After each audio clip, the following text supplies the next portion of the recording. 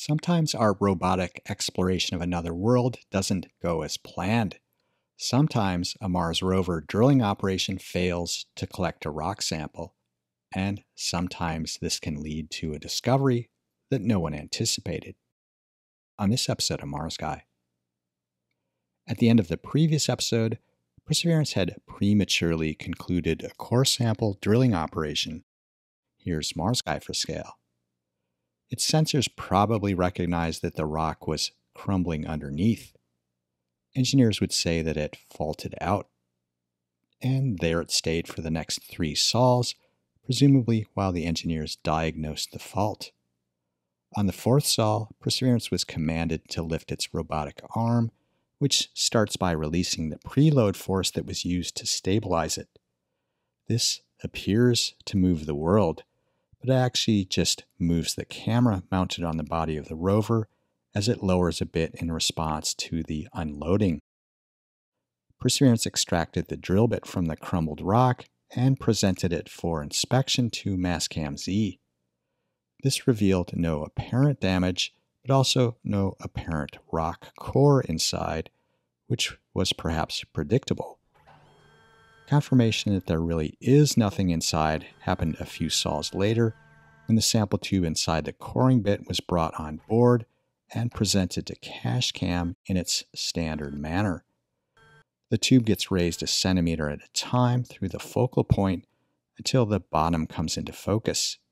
There's just tiny sand grains here, a trivial amount of contamination for when this tube gets reused on a future sample.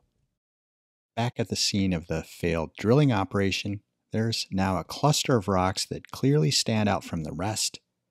The abrasion patch, which exposed the interior of a nearby rock, provided no visible hint of anything unusual about the rocks here. But whitish rocks in the Martian landscape are unusual. On a planet absolutely dominated by gray volcanic rocks, think lava flows and ash deposits, whitish rocks most typically form from some secondary process involving water. In this case, on the outer rim of Jezero crater, that could be hot water or even steam following the impact event that formed the crater. This was the scenario suggested to explain the origin of a rare for Mars occurrence of rocks made out of quartz on the inner rim of Jezero crater. See episode 210.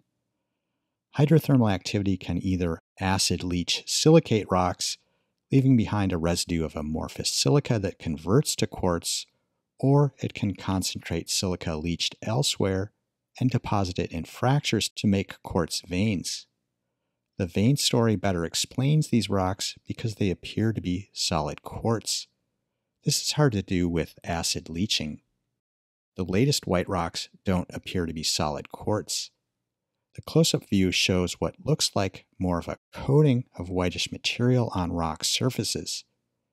This could still represent vein material, but it also could be from acid leaching of the rocks. And it's not even a given that the whitish stuff is quartz or silica. It could be a sulfate mineral like gypsum, which is common both as vein fill and in acid sulfate leaching scenarios. Turns out there are other examples of small whitish rocks in this place that at least suggest that whatever process produced the ones crushed by the drill was not limited to that single spot. Identifying the composition of these rocks will go a long way in figuring out what process produced them. And thanks to the various spectrometers on board the rover, that answer is probably already known. Now we just have to wait to learn the rest of the story about this accidental discovery. I'm pretty sure, though, that the whitish stuff coating the smashed rocks is not actually a silver lining.